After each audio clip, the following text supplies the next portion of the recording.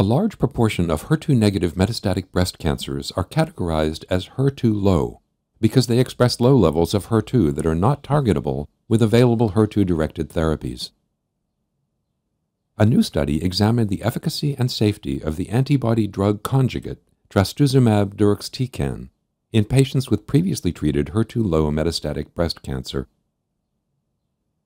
In this Phase 3 open-label randomized trial, 557 patients who had breast cancers with low HER2 expression, defined as a score of 1+ on immunohistochemical analysis, or a score of 2+ and a lack of gene amplification as measured by in situ hybridization, were assigned in a 2-to-1 ratio to receive Trastuzumab Deruxtecan intravenously every 3 weeks at 5.4 milligrams per kilogram, or the physician's choice of chemotherapy.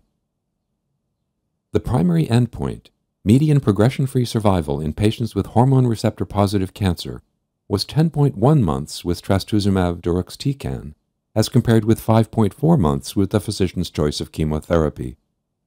Among key secondary endpoints, overall survival in hormone receptor-positive patients was significantly improved with Trastuzumab Deruxtecan, as were progression-free survival in all patients and overall survival in all patients.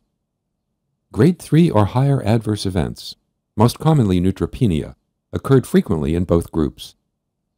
Adjudicated drug-related interstitial lung disease or pneumonitis occurred in 12% of the Trastuzumab Deruxtecan-treated patients, most of whom had mild or moderate illness.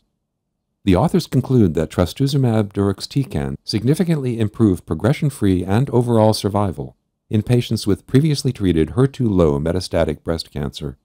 Full trial results are available at NEJM.org.